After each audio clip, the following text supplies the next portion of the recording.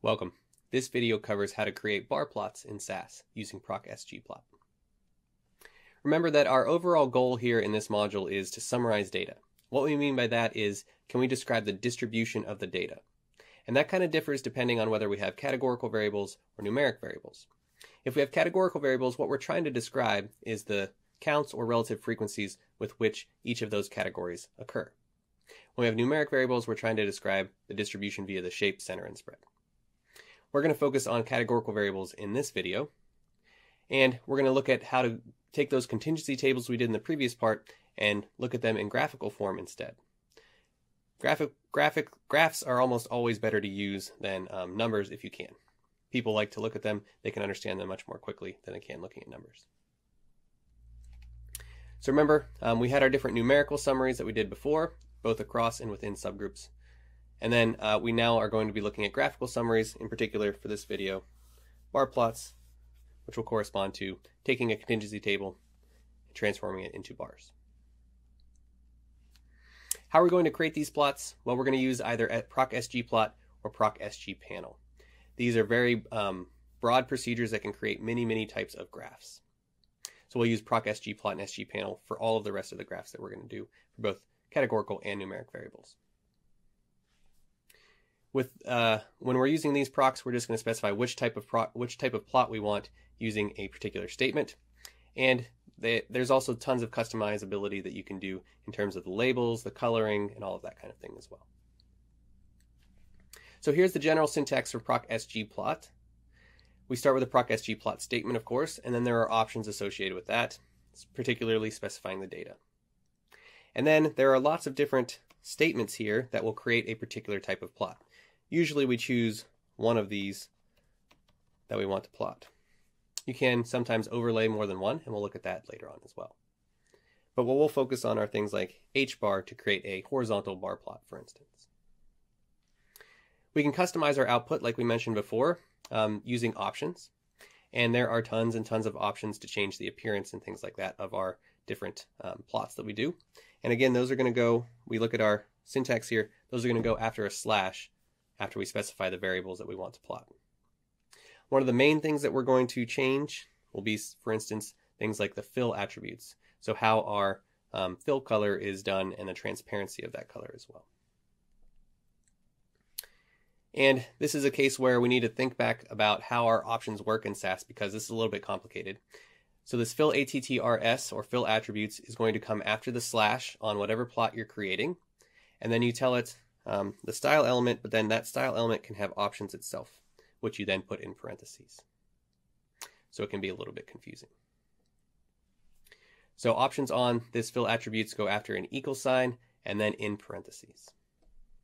For example, if we wanted to change the color and transparency of our bars in our bar plot we're going to make, we can see that we can do fill attributes and then equal, and then we put within parentheses the color and transparency that we want to change. Again, trying to figure out how to read this SAS help documentation is really important because if you now have another option that you want to go figure out how to use, you need to be able to parse that kind of language. So it's pretty important. I should point to these commonly used options. Let me go ahead and open up that. So there's a website that gives you sort of the most commonly used options that you're going to change on your plots. So for instance, there's line attributes and patterns, fill attributes, which we were just talking about, marker attributes and symbols, text attributes, and things like that. So there's a whole lot of different options that we can change, and there's a page dedicated to the common ones that you'll be messing around with. All right, so let's go ahead and start creating some bar plots. Again, bar plots are just going to be representations of the contingency tables that we made previously. We'll use the same data set that we did before and basically turn all of those contingency tables into bar plots. We'll be using Titanic.csv. We're going to visualize that one-way table with a single bar plot. We can either make that a vertical or a horizontal bar plot. Personally, I like vertical ones a little bit better, but to each their own. And so here's how we would create a bar plot for the survived variable. We're just going to use the vbar statement and specify the variable survived. And now this takes that one-way contingency table and puts it into bar form. A little bit easier to read and compare these two groups. We can take our two-way contingency tables and put them into bar plot form by adding in a group equal option on our H-bar or V-bar statement. So for instance, if I wanted to look at that two-way contingency table between survived and sex, I can use a group equal sex option, and that will then color the bars based off of that grouping variable. And what's nice is that SAS automatically creates a legend for us so that we don't have to do all that kind of stuff manually. If you don't want these bars to be filled, instead you want them to be a side-by-side bar plot instead, you can change how these groups are displayed by the group display equal option. And so you can do group display equal cluster, and instead of putting them stacked, it's going to put them next to each other.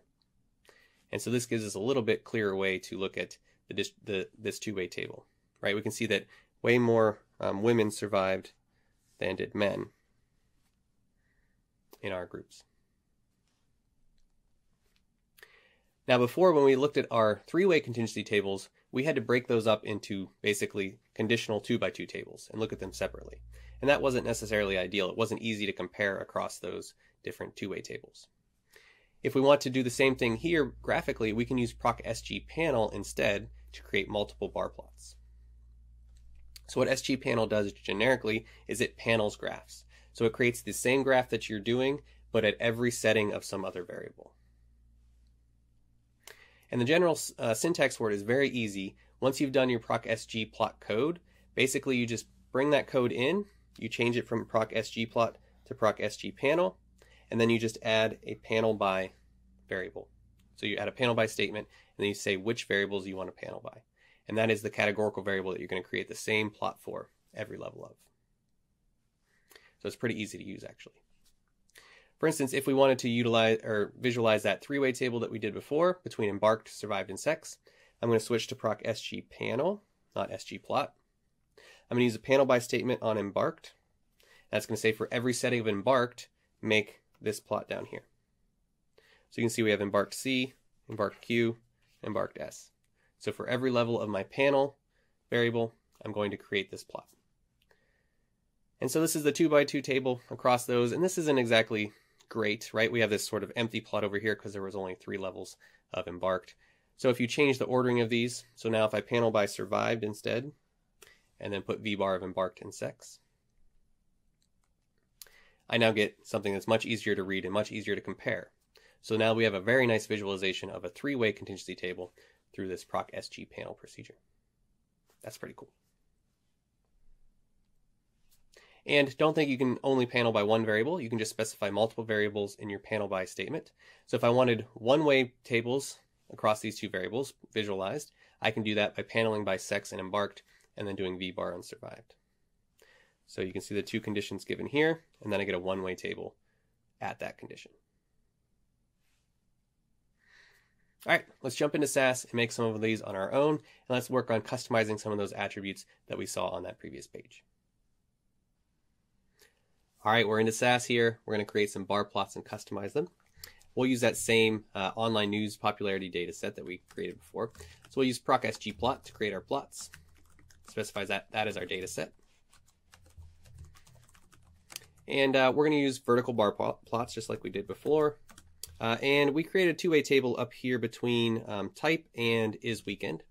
Let's go ahead and just recreate that in bar plot form. So we'll do type and then slash. We'll do our group being, sorry, SAS is not case sensitive, so it doesn't matter about my inability to type here. We'll do is weekend. Again, we got to use this weird way of specifying these variable names. And let's just go ahead and run that and see what it looks like to start. Yikes. Here we go. All right, log looked good as it flashed by. So now we have our two-way contingency table given as a filled bar plot. All right, so that's kind of cool. I kind of like the side-by-side bar plot a lot better, so I'll do group display equal cluster, like we did before. And then another option that you can add on bar plots is a data label option. And what that does is that will go ahead and add in labels on the top of the bars to tell you how many there are exactly. So you can sort of see over here on the side where they are. This gives you a little bit better idea exactly what those numbers are. Okay, so that's cool. This is really useful information, allowing us to understand what types of articles are on the weekend and not on the weekend. Let's go ahead and customize this a little bit. So we go over here to our commonly used attribute options. We already saw how to change our fill attributes. Let's go ahead and just do that again. We do fill attributes and then equal. The two things that we can change are color and transparency. Let's just change the color of let's just change the transparency of our bars here. So we'll go back to our code. I'm going to drop it down a line just for readability. I'll do fill ATTRS, and then my options go in parentheses. So I'll do transparency, I can't spell though, transparency equal 0.2. Let's just see what that looks like. Make sure that that works. Okay, yeah, so those bars are not as deeply colored. All right, since we have text on our plots now, we can also change what that text looks like. So if I go back over here, I went into the text attributes part down here, so we can change how our text looks. And this actually gives us an exact example on a bar plot. So it said if you're using data labels on your bar plot, you can add this option for that. And let's just copy that exactly how it is and put it on in there. I'll drop this down a line again just to make a change. But again, with these attributes, we're going to specify the statement, an equal sign, and then put in parentheses the different changes that we want. I don't want light green for my text though. Let's go with, let's just keep that as, let's go with brown. And we'll just change some things a little bit. Let's run that, see what happens. All right, looking at the log, everything looked fine. We go over here, we now have brown text that's now italicized, I think, and just slightly different. So we're able to customize this plot however we want.